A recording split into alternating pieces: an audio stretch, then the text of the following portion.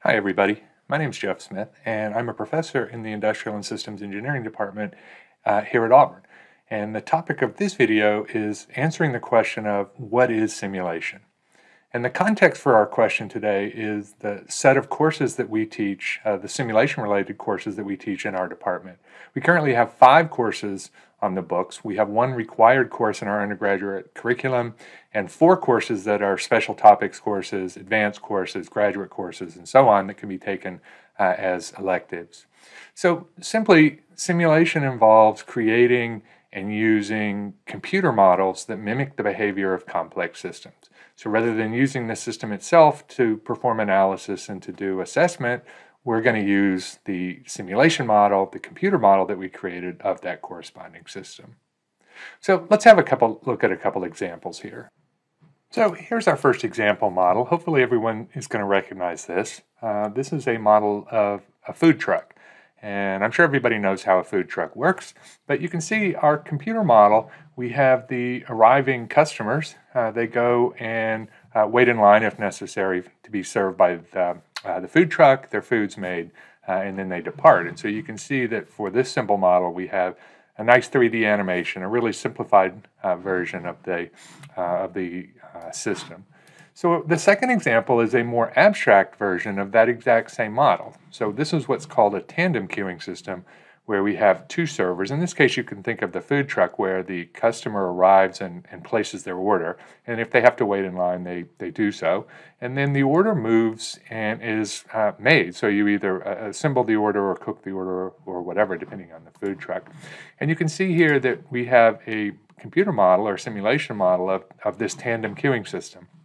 And in this case, we are keeping track of information as the system evolves over simulated time. So we're trying to make or do some analysis on how this system behaves. In this case, we're keeping track of just 2 statistics. We're keeping track of the current number of entities in the system. So if you look at any point in time here, this yellow goldish line tracks how many customers are currently in the system. And we're also keeping track of the long-term average number of customers in the system. So that's our second model. Our third model is a more complex model because we generally are interested in using simulation to solve complex problems that can't be solved any other way. And so what you see here is an animated version of an airport simulation where we have passengers arriving. They're going through the ticketing check-in process. They then go through the security process and then on to their gate for boarding and departure. And so you can see that this system is quite a bit more complex than our simple food truck example.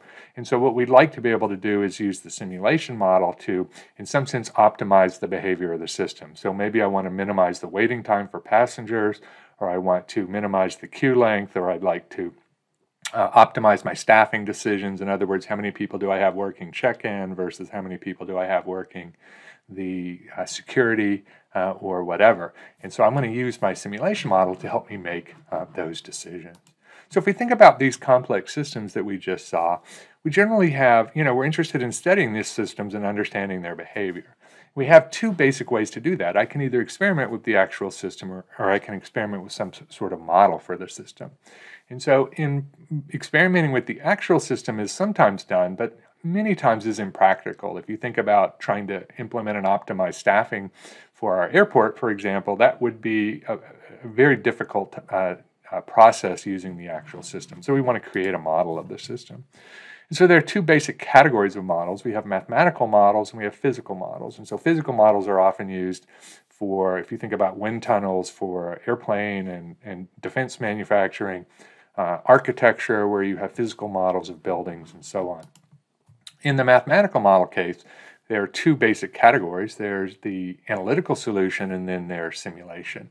So analytical solution, in our department, we have several courses that also relate to analytical modeling. But the focus here is on simulation modeling, where again, we're creating these models that mimic the behavior of the system.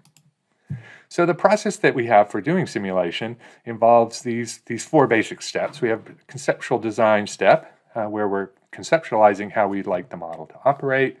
We have what's called input analysis, where I'm looking at the actual system and I'm doing things like, if you think about our food truck, I'm trying to characterize the arrival process of customers, or trying to characterize the cooking process or the meal preparation process so that I can build a corresponding computer model.